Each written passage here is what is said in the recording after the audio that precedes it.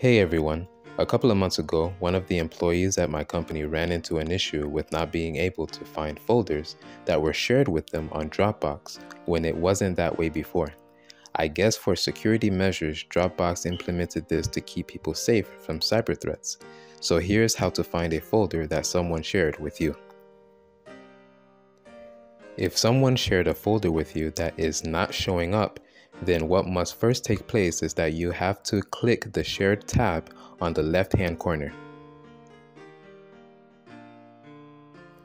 I have two Dropbox accounts, and for demonstration purposes, I created a folder with one account and shared it with the other account.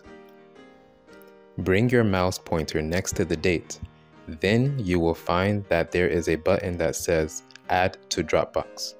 Then you will go ahead and click that button. Then it will tell you what type of permission you have for the folder.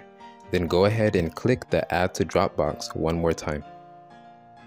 It will then add the folder to your Dropbox and open the shared folder for you, and you will find the folder listed on the left panel under the All Files tab. And to the right, it shows who the folder is shared with. If you click on the Home tab, you will also find the folder listed under the most recent folders or files that you have accessed. Also, if you go ahead and click on the All Files tab, you will see the shared folder listed there as well. Alright, that's it for now. Keep sharing.